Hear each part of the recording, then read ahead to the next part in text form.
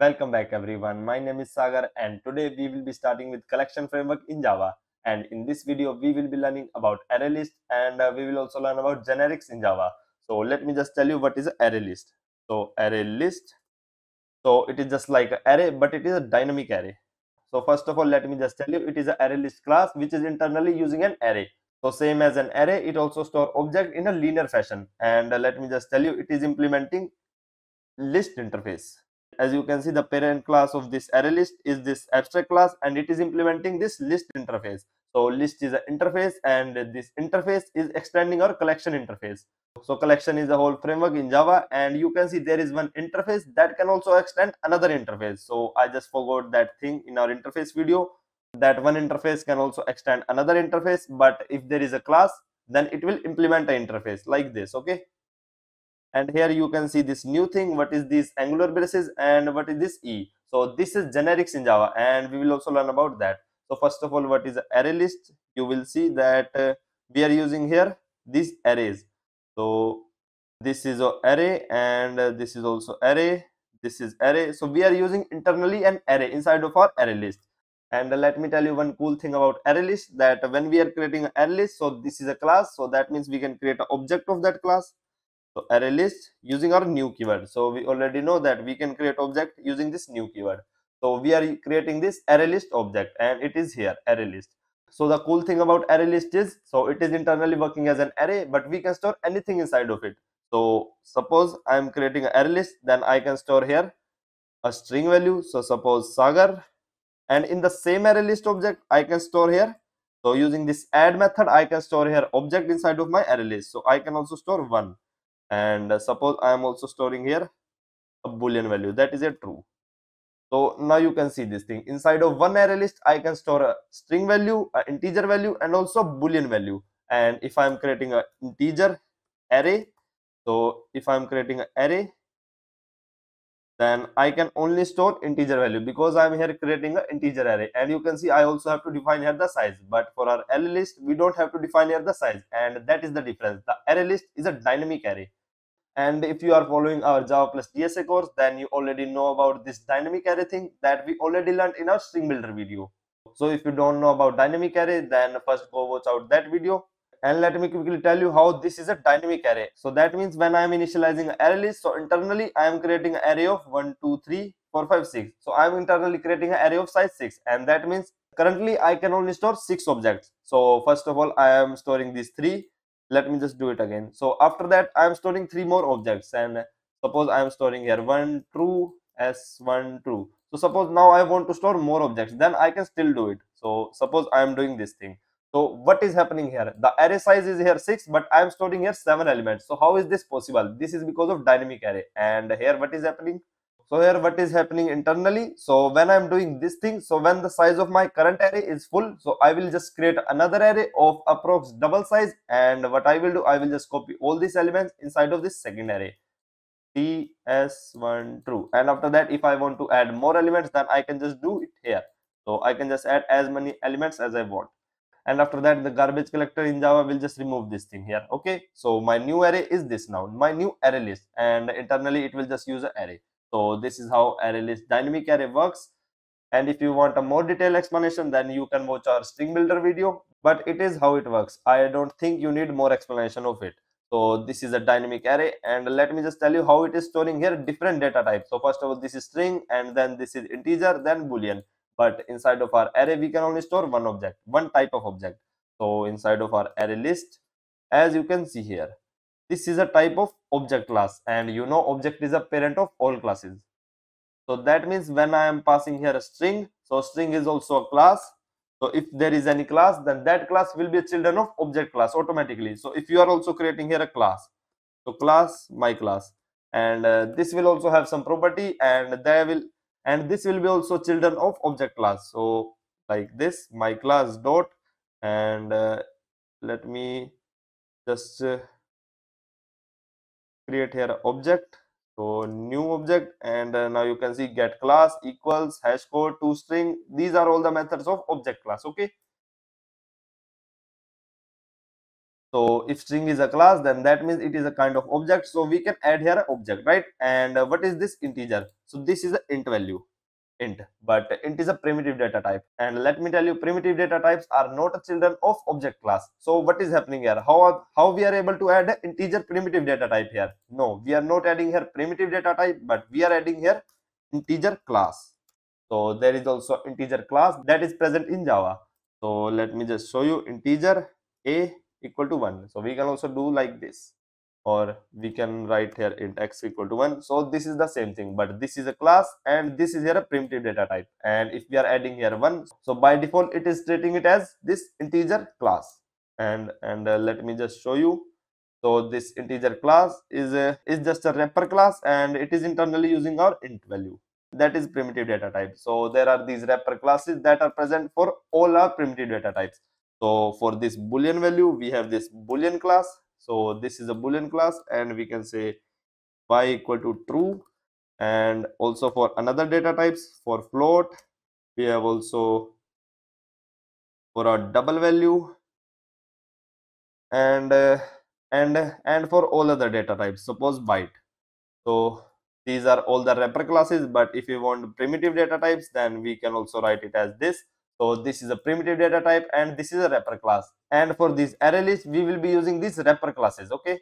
So I hope now you understand the concept of this thing, how we are adding here different types, but it is not recommended in Java, and that is because you are getting these warnings, and this is saying row use of parameterized class ArrayList, and that is because it takes here a specific type and we have to define that in these angular braces. So suppose this is a ArrayList type of integer, and I have to define here this integer wrapper class of int, and now you can see I cannot add here strings or these boolean values. So let me just remove this thing. And why am I getting this warning? Because I have to use here this. So you can see unchecked assignment. So I have to write here this thing, and now you can see. So using this angular braces, now I can define the specific type of this array list, and also I can define here list, because list is the parent of this array list class and list is the interface. So I can just define it like this. So if you want to understand this thing clearly, then go watch out our interface video. So this list is the interface, but we cannot initialize interfaces, right? So we have to initialize with some class, and we are creating here array list object. And if we don't want to create an array list, then we can also create here a linked list object, and this will be also not a problem. And now you can see we are defining here a list, but it can be either our array list or it can be our linked list. So we will learn about linked list in our next video. So this is our array list, and it is sometimes slower than your array because of this thing, because when we are creating our array and the size is full, we have to copy all the elements inside of a new array. So this can be a very bad thing. So suppose if you want to define here the current size, so suppose you have to define the initial size, so you can define it here. So it is the initial capacity, and that means we are going to create an array of size 100, and after that, after the 100 size is full, then we are going to create another array of suppose 200 size automatically. So you don't have to do this thing. And this is the ArrayList class, and that means this class will have also a lot of methods. So ArrayList dot, let me just tell you about all these methods. So first of all, add means first of all we can define here using this add method, we can just add our elements inside of our array list. So you can see it takes also an argument, that is an integer object. Okay, and it also returns a boolean value. So here you can see this is our parameter and this is our return type. So suppose I am getting here this, and I am returning here some value like this. Okay, so if this value is inserted successfully, then it will return true or false. And after that, let me just show you more methods. So after that, this is one more add method, and you can see now there are two parameters. First of all, index, and after that the element. So this index value is an integer. Now you can see int index, and this is an integer wrapper class object that we are going to add. And using this method, we can insert element at a specific index, and after that we have this toArray method, and it will just return us an array of that particular object, that is integer object. So let me just do this thing. So it will just return us an integer array arr, suppose this, and now you can see there is no error, there should be no error. Okay, now you can see required type is int, and we are defining here object. So that means we can use here typecast, because this thing is returning us an object array and we want integer object array, so we want to specify the type. So we can just use here this thing. We can define that this is a particular integer array type. Okay, so let me show you another method. So after that we have this add all method, and that means you can just add another collection. It takes a collection object, so collection can be anything. So a collection can be our linked list, it can be our stack, it can be our queue. So we can just add a collection of another data type to our array list. Okay, so this is a method from our collection. So you can just create here a stack data structure, and after that you can just add that whole stack inside of this array list using this add all method. So after that we have this clear method. So clear means we will just clear our whole array list, and after that this contains. So we can just tell whether object is present inside of our array list or not, and that thing was not possible in our array. So we have to manually iterate over the array to find that object, and we can just do this thing by using this contains method, and it will just do the same thing internally, but we have this method. So after that we have this contains all, and it also takes a collection object as a parameter. So after that we have this equals and get method, so we can just get any element at particular index. So suppose I want, so this also follows zero base indexing, and remember that thing, in our programming everything follows zero base indexing. So this is one on our zero index. So I want to get the object of one index. So let me just check. This will just return me one. Okay. And now you can see one, and this thing is internally happening like this. So array is 0. So when we were creating our array, we were using this thing, and it is doing the same thing here. Okay. So let me just remove this thing, and let me just check another methods. So after that we have this is empty method, and that will return us a true or false whether our array list is empty or not. And we also have the size, that will tell us the size of all our whole array list, the total elements that are present. And index of, so we can just specify an element. So suppose 2. So what is the index of 2? And that thing was not possible with our normal array, and we had to linearly iterate over the array to get the index of particular element. But we are defining here 2, so we will just get what is the index of the 2. So it will just return me 1, because you can see on 0 index we have 1, and on our 1 index we have 2. So it will just return me 1, as you can see. So the index so the index of 2 inside of our array list is 1. And let me just check more methods. So there are a lot of methods that you can check what is the last index of this element. So if there are multiple elements inside of our array list, then we can use this method to get the last index. And there is also remove method. That means we can just remove any object from our array list, or we can also remove any object at a particular index. So remove all, and after that there is a set. That means we can just change our object at particular index. Okay, there is also sublist. That means we can just crop our array list, and we can just get a new list. So you can see it returns us a list object, list of integer, as you can see here. So after that you can just check all the methods that are present. Okay, so let me now just tell you about this generics. So this is all about our array list, but what is this generics type? What we are defining here inside of these angular braces? So suppose I am creating here a class that is a pair class. So I have to define a pair of name and phone number. So suppose not phone number, but suppose any kind of pair. So now I am defining here string, that is name, and int, that is number. And suppose I also have this constructor string name and int number. This dot name equal to name. So I hope you already know about this keyword from our oops. And this dot number equal to number. So I am creating here a constructor, and suppose this is a, this should be, I think this should be a static class. So if you don't know about static keyword, then you can watch out our oops playlist. And now I have to create here a pair object, pair. And so here inside of this, I have to define a pair of string and integer type. So first of all, a string and integer type, suppose 1 2 3, and after that I can also print here pair dot toString. So I can also use this method, but it will not return us anything, and that is because this toString method is not overridden for this pair class, and this is from my object class. So I can just override this. Okay, So I can just override this method, and you can just learn about all these oops concept from our complete oops playlist. So I can just override here void. I think it is a void function, toString, and I think this should not give us an error. So it is a toString, so it will just return me a string value.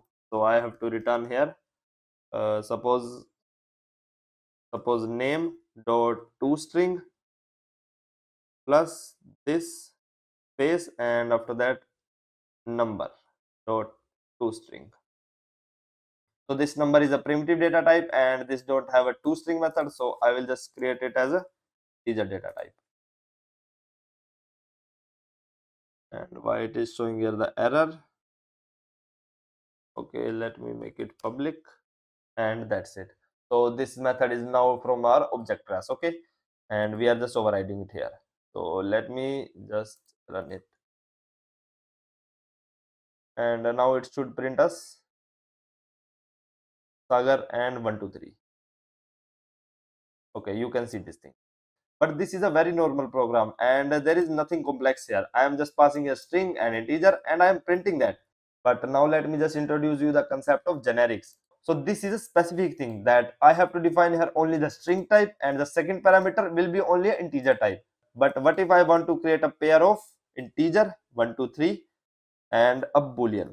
So then this thing is not possible. So suppose I am not creating here name and number, I am just creating here first, so first and second,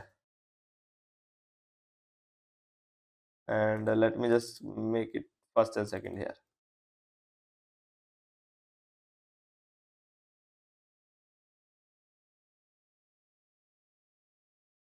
So like this. So I am defining here two parameters that are first and second. So first here and second here. But here you can see I can only pass first parameter as a string and second as an integer, and I cannot do this thing integer and a boolean type. So if I want to define a general thing, then I can just use here generics type. That means I can just define here unknown type that I will define at the time of creating the objects. So here using this angular braces, I can just define here that I will be using two types inside of this class, and I will be defining that two types while creating my objects. So I will be using two types, that will be k and v. So k and v. So this k and v generally represent key and value, and you have to just, and if you are defining a generics type, then this is a common practice that we can use here one uppercase character. So this k and v, or you can just say first and second. So this first is a type of f, and this second is a type of s, and now you can see type parameter of this thing. So here now this f will act as our children of object class, and I have to define this f and s at the time of creating my object. And I can now just define here this is f, this is s, and this is first, this is second, and that's it. Now I can just define here the type. So now you can see here I am passing first as integer and second as a boolean value. So I can just define this thing. First one is integer and second one is a boolean. And here just I have to do this thing, or it will just give me some warning. So now you can see. So previously we used to also pass here this type integer and boolean, but later Java noticed this thing that this is unnecessary. We can just define here one time our types, and we just have to don't do this. So here this is our pair class, and inside of this now I am defining it will take integer and boolean type, and now this will just do the same thing. So let me just print, it will just print me 1 2 3 3 and 2. And now you can see this is the use of our generics type, and if you are also doing some calculation, then you can define your own type. So I am checking here if, so here I can define some logic if this first parameter is a type of integer. So what you can do is you can just define here instance of. So this is a keyword using which we can check whether a parameter, whether anything is a type of some particular object. So if this first is an integer, then what we can do is we can just print yes we got integer, and that's it. This statement will either return as a true or false, and let me just check now. So this thing will now return as true, and we are going to print this thing because we are passing here first parameter as a integer. And now you can see yes we got integer, and after that we are printing it, And let me now just pass here something else. So I can also pass here string and boolean, and here I have to pass this thing. So this time we will not get this statement because this is not an integer type, right? And now you can see we are just printing this thing. So I hope now you understand this thing and what is the use of this generic type. And this is mainly used in our collection framework, and when we are creating our map object, so we will be also learning about map. And here we have to define our two parameters that are here, integer and integer. So using map we can just create a collection of key value pairs. Okay, so we will learn about that also. So you can also pass here multiple parameters. So a first, second, you can also define here third, you can also define here fourth. So fourth will be suppose D. So you can define here multiple parameters, and you have to specify them at the time of object creation. So you can define here either it is a boolean, it is a string, or it can be your custom class. So suppose this is a pair. So a pair can be also a part of pair class. Okay, and you can just define here string. Okay, let me just make here two objects only. Suppose I am doing this thing, string and string. So now you can see this thing, uh, this. So here you can see I am passing pair, and the first parameter is a string and the second parameter is a pair class object itself. And this pair class object contains two string values. Okay, so you can also do this thing, and this thing is very cool. We can just define a pair of anything, literally anything, and that thing is only possible because of generics in Java. So you can just start your journey with collection framework now, and you can use this array list instead of using an array if you don't know the specific size of your list. So that is it about today, everyone. And if you learned something new today, then do subscribe to our channel, and thank you for watching.